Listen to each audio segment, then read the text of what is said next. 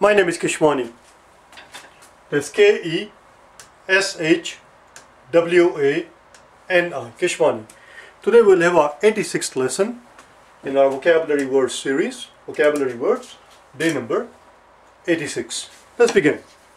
The words that we're going to learn today, all the words that we're going to learn today, they all have to do with being a tiny amount, a small amount, very, very tiny amount, not enough, not adequate, not sufficient, tiny amount, scarcity, shortage. Let's get going, shall we? 452 is where we start with, and the very first word we're going to learn today is dearth. Nothing to it, just the way it sounds, just the way it's written, dearth. As we said, they all have to do with scarcity and shortage. So that's what this word means. Dearth means scarcity, shortage. If you have a shortage of something, if you have a scarcity of something, you have a dearth of it. There might be dearth of talent. We have shortage of talent. We cannot find enough talented people for our company. We have 3 openings. We've been looking for somebody for these 3 openings for over a month now. We cannot find a suitable candidate because there seems to be a dearth of talent. It means lack of talent, dearth of talent, shortage of talent, scarcity of talent, shortage, short supply. You get the idea, lack of. The scarcity, of course, as you know, is the noun of scarce. We may talk about dearth of information. Dearth of information. Not too much information comes out of North Korea. There is a dearth of information because of the control that they have over there. You might talk about dearth of fresh fruit. We have dearth of fresh fruits in the market. There is a dearth of talent, as I said. It could be anything. Let's learn the next one. The next word we're going to learn is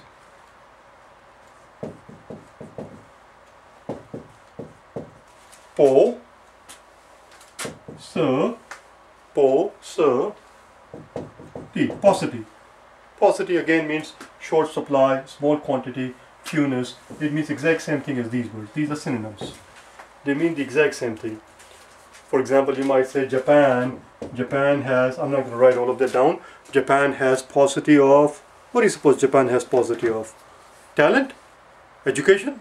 Of course not. Japan has paucity of natural resources. Japan has very few natural resources, despite the fact that they have very high standard of living. Actually, not despite the fact. Despite the fact that they have paucity of natural resources, they're very talented people, and therefore they maintain a very high standard of living.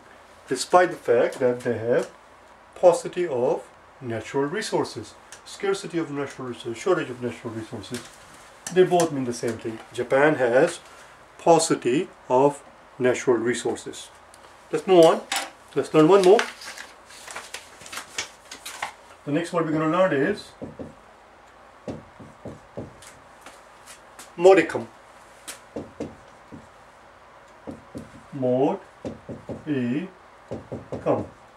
Modicum. A small amount, a small quantity. A small amount,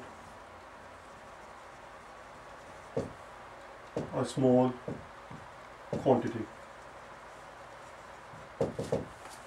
A small amount or a small quantity is said to be modicum.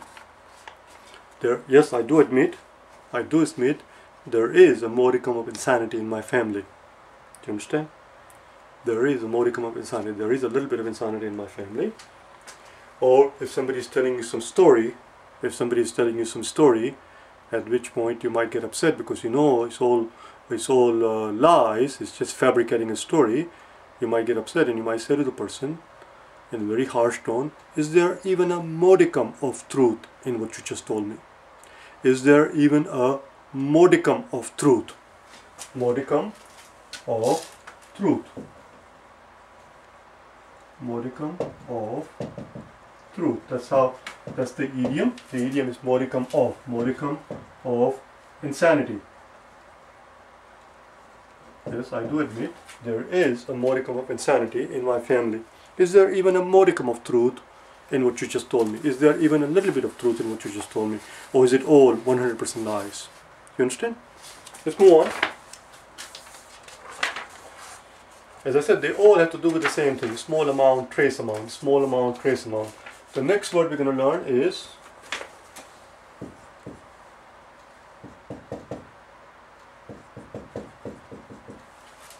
scintilla.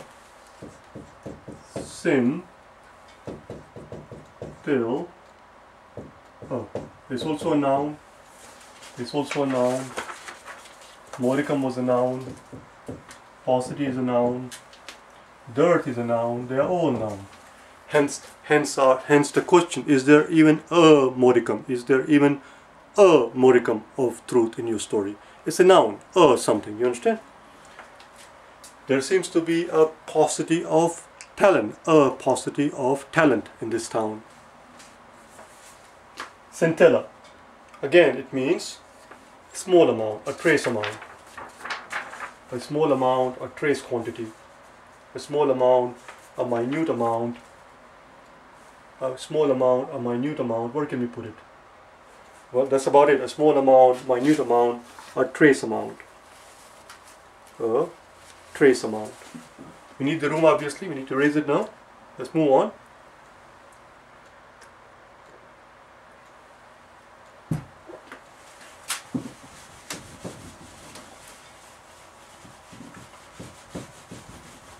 So one more time, what does scintilla mean? It means a small amount. A small amount. A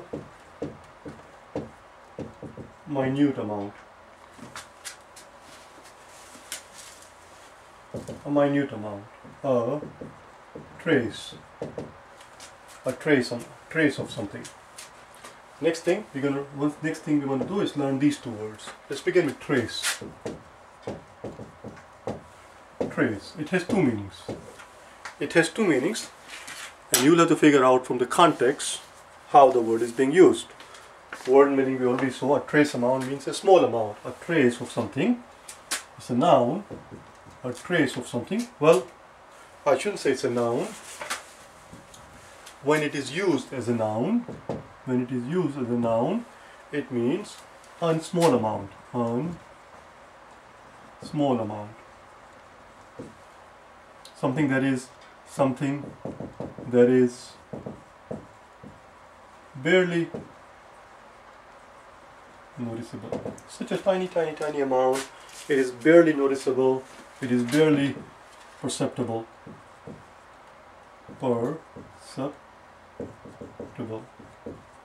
It's barely noticeable. It's barely perceptible. It's barely observable.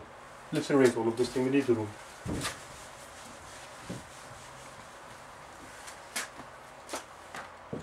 Is barely observable. So that's the first meaning, trace amount. People say, and I do not know this for a fact, but I've heard people say that if you were to pick up any US $100 bill, any $100 bills in the US, any $100 bill, they say that you're bound to find trace amount of cocaine on it, because apparently the drug dealers, they prefer to deal with large bills, and you're bound to find some trace amount of cocaine if you were to pick up any $100 bill. Trace amount so tiny that it is barely noticeable. It might not even be noticeable with naked eyes, but it is there. Trace amount, small amount. That's the noun. What does the word mean if you use it as a verb?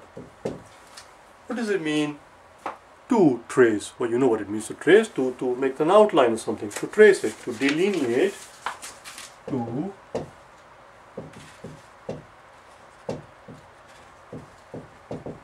delineate or sketch a figure. To trace, for example, I might take a picture and trace it. Let's see if I can find something interesting to trace it. You know, you trace something, you pick up something and you trace the figure of it. And that's called tracing. Do you understand?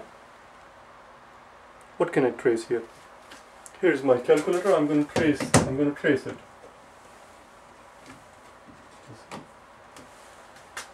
Trace.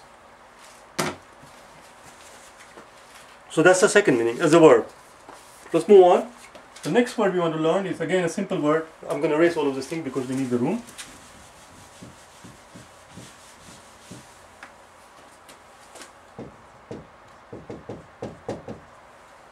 So that's one meaning of the trace, to make an outline of it. It also means to follow someone or to follow somebody's step.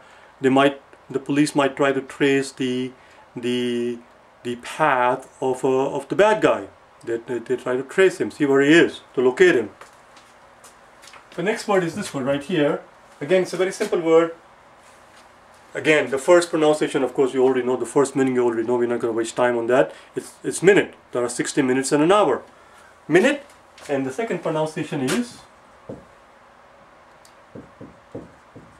minute. Minute and minute. Minute means small amount. Small amount. Minute details. Paying attention to minute details means you pay attention to small details, tiny details. You're very meticulous. Let's move on. The next word we want to learn is scant. S-K-A-N-T. Scant. It's an adjective, it's not a noun. Scant means meager. Meager.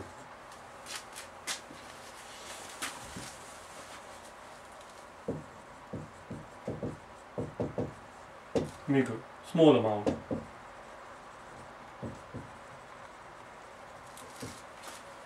Something that is inadequate.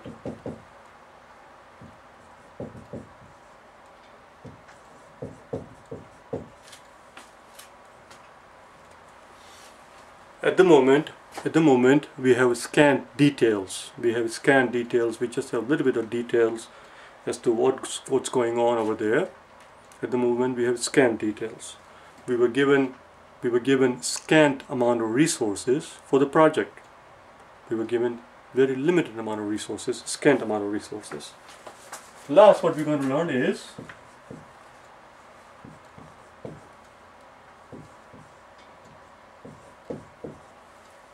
minuscule.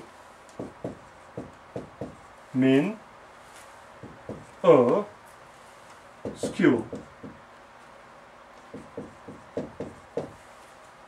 Minuscule. Minuscule means tiny, small, meager, scant.